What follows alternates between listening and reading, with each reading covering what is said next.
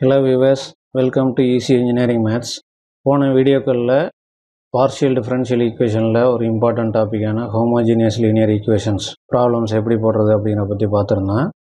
அதுக்கான லிங்க்கு கீழே டிஸ்கிரிப்ஷன் பாக்ஸில் இருக்குது, அதில் போய் பார்த்துங்க.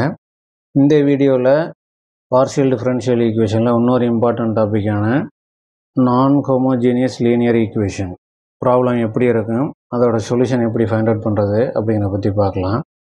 நான் ஹோமோஜீனியஸ் அளவுக்கு இம்பார்ட்டன்ட் கிடையாது, பட் சில நேரங்களில் இதில் இருந்து ஒரு 8 மார்க் கூட கேட்குறாங்க. அதனால் இதில் ஒரு 3 சம்முக்கிட்ட நம்ம பார்க்கலாம், சரிங்களா? ஸோ நான் homogeneous linear PDE with constant coefficients. நம்ம பெரும்பாலும் கொடுத்துருக்க சம்மை இந்த ஃபார்மு இல்லைன்னா இந்த ஃபார்முக்கு தான் கன்வெர்ட் பண்ணுவோம். மேக்ஸிமம் இந்த ஃபார்முக்கு தான் கன்வெர்ட் பண்ணுவோம். இது வந்து ரேராக தான் வரும். அதனால் நீங்கள் இந்த ஃபார்ம்லாம் மட்டும் கிளியராக இருந்தீங்கனாலே போதும், நீங்கள் நான் ஹோமோஜீனியஸ் ப்ராப்ளம்ஸ் ஈஸியாக அட்டன் பண்ணிடலாம். பாருங்கள், கொடுத்துருக்க சம்மு d minus m1 d dash minus c1 into d minus m2 d dash minus c2 into z equal to f of x, y. இந்த ஃபார்மில் எழுத முடியும்னா அதோட காம்ப்ளிமெண்ட்ரி ஃபங்க்ஷன் கண்டுபிடிக்க என்ன ஃபார்முலான்னா e power c1x f1 of y plus m1x plus e power c2x f2 of y plus m2x. இதில் particular integral எப்படி find out பண்ணுதுன்னா, ஹோமோஜீனியஸ் ஈக்குவேஷனில் எப்படி பர்டிகுலர் இன்டெக்ரல் ஃபைண்ட் அவுட் பண்ணுமோ அதே மெத்தடில் தான் ஃபைண்ட் அவுட் பண்ண போகிறோம். காம்ப்ளிமெண்ட்ரி ஃபங்க்ஷனுக்கு மட்டும்தான் இதில் ஃபார்முலா வேரி ஆகும், சரிங்களா? சப்போஸ் கொடுத்துருக்க ப்ராப்ளத்தை இந்த ஃபார்முலா கன்வெர்ட் பண்ண முடிஞ்சுன்னா, அதாவது d minus m d dash minus c the whole square equal to f of x, y இந்த ஃபார்முலா கன்வெர்ட் பண்ண முடிஞ்சுன்னா அதுக்கு காம்ப்ளிமெண்ட்ரி ஃபங்க்ஷன் கண்டுபிடிக்க என்ன ஃபார்முலான்னா e power cx f1 of y plus mx plus x e power cx f2 of y plus mx. Particular integral ஹோமோஜீனியஸில் எப்படி போட்டோமோ அதே மெத்தடில் தான் போடணும், சரிங்களா? ஆனால் பெரும்பாலும் நமக்கு கொடுத்துருக்க ப்ராப்ளம் இந்த ஃபார்முலா தான் கன்வெர்ட் பண்ணுற மாதிரி இருக்கும். ஸோ நீங்கள் அட்லீஸ்ட் இந்த ஃபார்முலா மட்டும் கிளியராக இருந்தீங்கனாலே நான் ஹோமோஜீனியஸ் பற்றி கவலைப்பட தேவையில்லை, சரிங்களா? இப்போ இதை பேஸ் பண்ணி ஒரு ப்ராப்ளம் எப்படி பண்ணுறது அப்படிங்கிற பற்றி பார்க்கலாம். ப்ராப்ளம் பாருங்கள், solve d square minus d dash plus 2d into z equal to e power 2x plus y plus 4 இப்படி கொடுத்துருக்காங்க. முதல்ல இது ஹோமோஜீனியஸாக நான் ஹோமோஜீனியஸான்னு பார்ப்போம். இப்போ இங்கே டிக்கு பவரில் 2 இருக்குது, இங்கே டிக்கு பவரில் 1, d டேஷுக்கு பவரில் 1, ஸோ 1 + 1 2ன்னு வந்துடும். இங்கே டிக்கு பவரில் 1, ஸோ இங்கே பவரில் 2 இருக்குது, இங்கே பவரில் 2 இருக்குது, இங்கே பவரில் 1 தான் வருது. ஸோ பவரு சேமாக இல்லை, தட் இஸ் டிகிரி சேமாக இல்லை. அதனால் நம்ம இதை நான் ஹோமோஜீனியஸ்ன்னு சொல்லிடலாம், சரிங்களா? ஸோ இப்போ நான் ஹோமோஜீனியஸ் மெத்தடில் பெரும்பாலும் நம்ம அந்த ஃபஸ்ட்டு ஃபார்முக்கு கன்வெர்ட் பண்ணணும்னு சொன்னால் அந்த ஃபார்முக்கு கன்வெர்ட் பண்ணி இதோட காம்ப்ளிமெண்ட்ரி ஃபங்க்ஷன் ஃபைண்ட் அவுட் பண்ணணும். பர்டிகுலர் இன்டெக்ரல் இங்கே 2 பர்டிகுலர் இன்டெக்ரல் வரும். So particular integral 1 find out பண்ணுறதுக்கு இப்போ இது என்ன ஃபார்முலா இருக்குன்னா e power ax plus by அப்படிங்கிற ஃபார்முலா இருக்குது. ஸோ பர்டிகுலர் இன்டெக்ரல் 1 கண்டுபிடிக்கிறதுக்கு நம்ம டைப் 2 கான்செப்ட் அப்ளை பண்ண போகிறோம். அடுத்து இங்கே 4 மட்டும்தான் இருக்குது. அந்த மாதிரி கான்ஸ்டன்ட் வந்தால் நம்ம என்ன சொல்லியிருக்கோம், அந்த கான்ஸ்டன்ட்டோட e power 0x plus 0y சேர்த்து அதுவும் type 2 மெத்தட்லேயே particular integral find out பண்ணணும் அப்படின்னு சொல்லியிருந்தோம், சரிங்களா? ஸோ பர்டிகுலர் இன்டெக்ரல் 2 கண்டுபிடிக்கிறதுக்கு நான் என்ன தான் யூஸ் பண்ண போகிறேன், டைப் 2 கான்செப்ட் தான் யூஸ் பண்ண போகிறேன். முதல்ல நம்ம காம்ப்ளிமெண்ட்ரி ஃபங்க்ஷன் கண்டுபிடிக்கலாம். அதுக்கு கிவன் டேட்டா முதல்ல அப்படியே எழுதுங்க.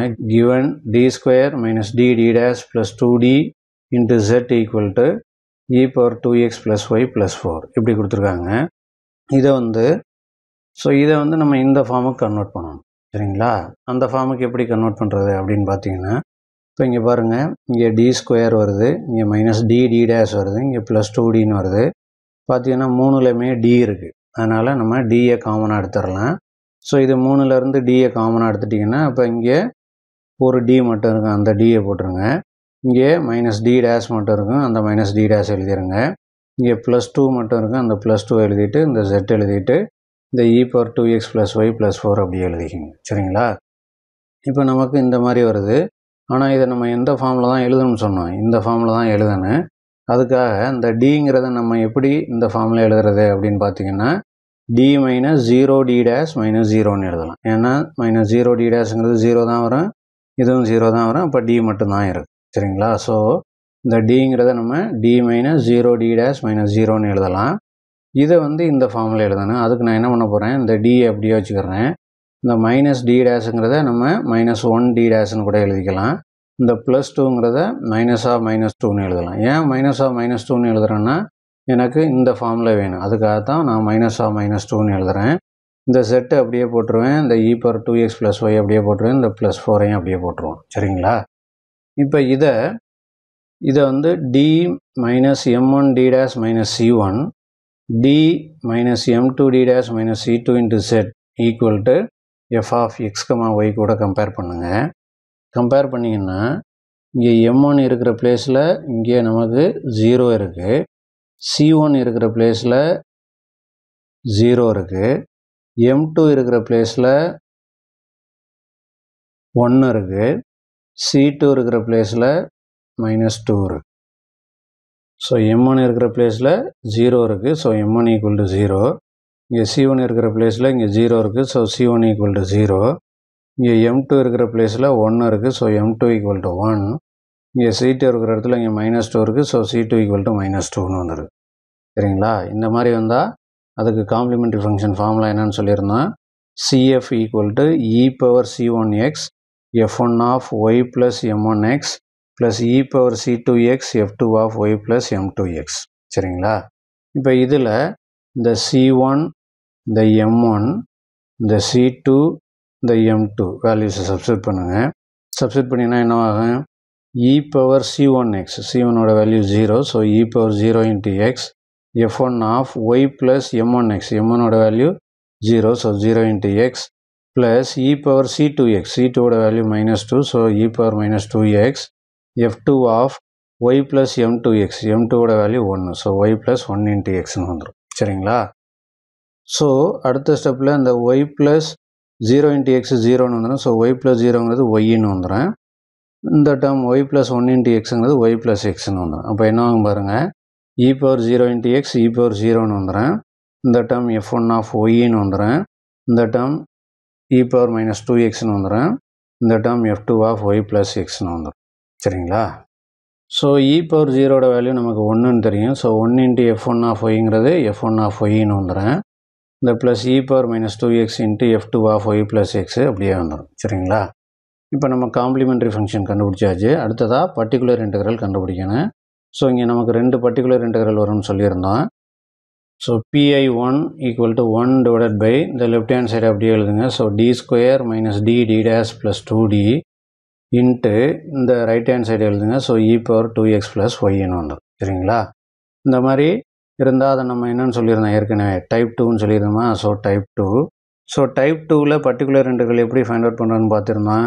d வர இடத்துல கோஎஃபிஷியன்ட் ஆஃப் எக்ஸ்ன்னு போடணும். இங்கே கோஎஃபிஷியன்ட் ஆஃப் எக்ஸுங்கிறது எக்ஸுக்கு முன்னாடி என்ன நம்பர் இருக்கோ அதுதான். ஸோ 2ன்னு போட்டுங்க. d டேஷ் வர்ற பிளேஸில் கோஎஃபிஷியன்ட் ஆஃப் ஒய்ன்னு போடணும். இங்கே கோஎஃபிஷியன்ட் ஆஃப் ஒய்க்கு முன்னாடி என்ன நம்பர் இருக்குன்னு பாருங்கள். ஒரு நம்பருமே இல்லை. ஒரு நம்பருமே இல்லைன்னா 1 இருக்கிறதா அர்த்தம். ஸோ அப்போ 1ன்னு போட்டுரும். ஸோ இப்போ இந்த இடத்துல d வர இடத்துல 2, d டேஷ் வர இடத்துல 1ன்னு சப்ஸ்டிட் பண்ணுங்கள். அப்போ என்ன ஆகும்?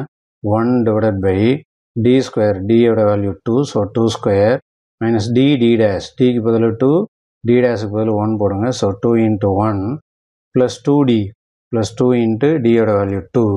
இந்த e⁴2x plus y அப்படி எழுதிக்கும். சரிங்களா? ஸோ அப்போ என்ன ஆகும்? 1 divided by 2² வேல்யூ 4ன்னு வந்துடும். -2 into 1 -2ன்னு வந்துடும். ப்ளஸ் 2 into 2 ப்ளஸ் 4ன்னு வந்துடும். சரிங்களா? இந்த e⁴2x plus y அப்படி எழுதிங்க. இப்போ 4 + 4 வேல்யூ 8, 8 - 2 வேல்யூ 6ன்னு வந்துடும். So 1 divided by 6 e⁴2x plus y. இதுதான் pi1. சரிங்களா? அடுத்து pi2 கண்டுபிடிக்க என்ன பண்ணணும்? 1 divided byன்னு போட்டு இந்த லெஃப்ட் ஹேண்ட் சைடு அப்படியே எழுதுங்க. So d² - d d dash plus 2d இன்ட்டுன்னு போட்டு இந்த ரைட் ஹேண்ட் சைடு எழுதுங்க. 4ன்னு வந்துடும். ஸோ இந்த மாதிரி கான்ஸ்டன்ட் வந்தால் என்ன பண்ண சொல்லியிருந்தோம்? 4 into e⁴0x plus 0yன்னு போட சொல்லியிருந்தோமா. அப்போ என்ன ஆகும் பாருங்கள், 1 divided by d² - d d dash plus 2d into 4 into e⁴0x plus 0yன்னு வந்துடும். சரிங்களா?